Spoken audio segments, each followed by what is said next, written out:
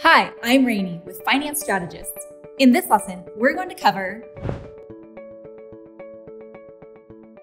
In finance, hedges are investments made to counter the effect of possible losses. The strategy of using hedges to offset risk is known as hedging.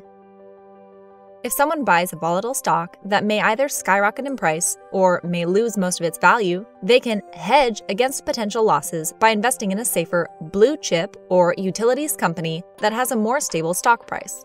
That way, if the volatile stock loses all or most of its value, the investor will not lose all of the value of their total portfolio. Hedging is common in day-to-day life. For example, car insurance policies hedge against damage to vehicles from accidents. Gold is considered a hedge during tough economic times because it is a store of value and protects against inflation. Holding on to cash can be an effective hedging strategy against a declining stock market. Some of the most common hedging strategies are diversification. This strategy consists of including different types and kinds of assets with little to no correlation to each other in a portfolio. The idea is to balance out risky elements with more conservative ones in a portfolio. Short positions. Some investors will buy a short position, which is a purchase order that profits when a security's price declines. That way, if a security loses its value, the profits from the short position will offset the losses from the long position. Derivatives. Investing in derivatives, such as futures and options, is another common strategy for hedging. Farmers guard against price volatility and crop failure by locking in crop prices in the futures market. Similarly, purchasing options is buying the option to sell at a certain price, known as the strike price.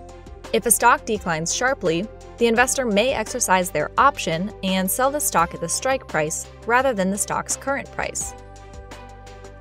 A perfect hedge is one in which the risk is perfectly balanced with a reward. In the example of a stock purchase, a perfect hedge should theoretically result in exactly the same profit for the investor, irrespective of its actual price movement. However, perfect hedges are extremely rare in practice because there are costs associated with hedging, such as storage of assets or fees for making the trade.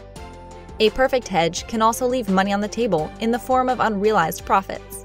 In our previous volatile stock example, if that stock ends up skyrocketing in price, the investment used to hedge against potential losses would have been more profitable if it were invested in the volatile stock. Let's hear from you. Can you think of an asset or strategy that might help you hedge against the dollar losing its value due to inflation? Leave your answer in the comments below.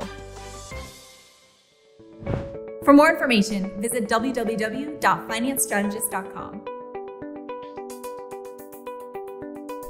Finance Strategists, strategies for your future.